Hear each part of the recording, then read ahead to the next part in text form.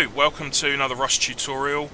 I've had a couple of you ask in comments on various videos if you can wire up one HBHF sensor to two garage doors to get obviously one sensor to open them both at the same time.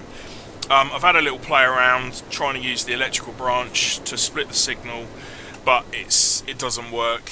You can only get one power from the HBHF sensor, and obviously when you run that into the electrical branch it doesn't give you enough power to split to the two garage door controllers.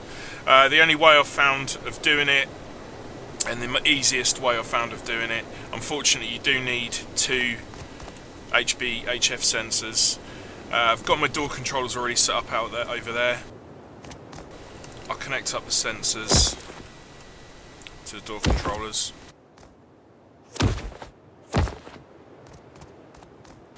I mean, this is not ideal. I do think they need to bring in something where you can have an HBHF sensor open up multiple doors.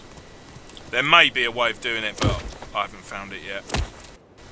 Okay, so that's both sensors connected up to the both door controllers, and then what you do is you put your root combiner, your electrical branch there. You run power into your electrical branch.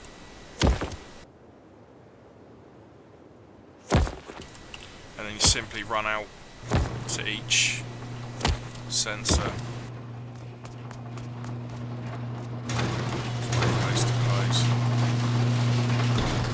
They don't always open at the exact same time because the sensor picks you up at different times.